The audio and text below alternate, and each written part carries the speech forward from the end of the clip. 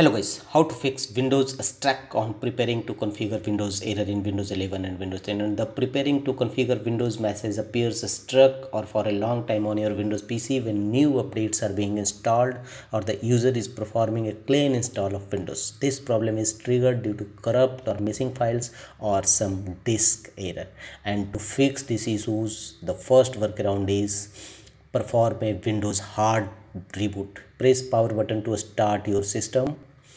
As soon as manufacturer's logo appears and Windows try to boot, press power button to perform a hard shutdown your Windows system.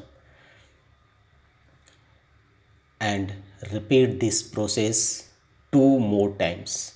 Means shutdown, and as soon as manufacturer's logo appears, press shutdown.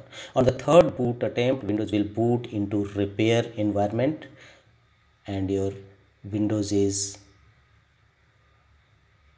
under preparing automatic repair screen, such as preparing automatic repair and diagnosing your systems.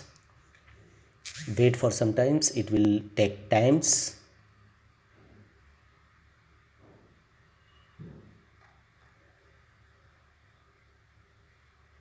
And as soon as automatic repair blue screen windows appear, click on advanced options. Here choose troubleshoot.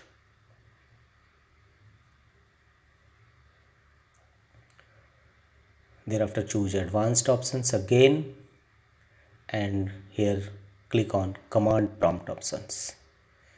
In command prompt windows, execute the first command bcd edit and press enter and look for the drive where Windows is installed. Thereafter apply SFCS scan now, and third one is DISM tool. Once this process is completed, then go to the next method, and the next method is press bin plus our shortcut key to open run command box, and in run command windows type ms configuration. It will bring you to system configuration windows. Here go to the services tab from the top menu bar, and at the bottom left corner check the box next to hide all Microsoft services and choose the option disable all. Thereafter go to a startup tab and choose open task manager.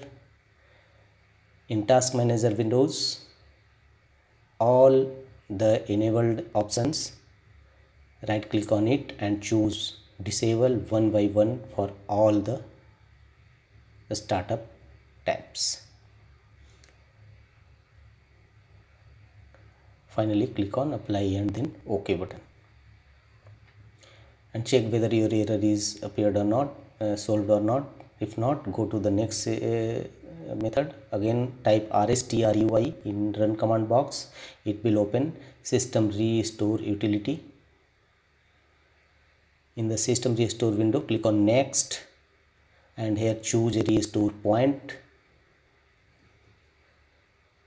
We will choose Windows Update and click on next, and finally confirm your restoration point. That's all.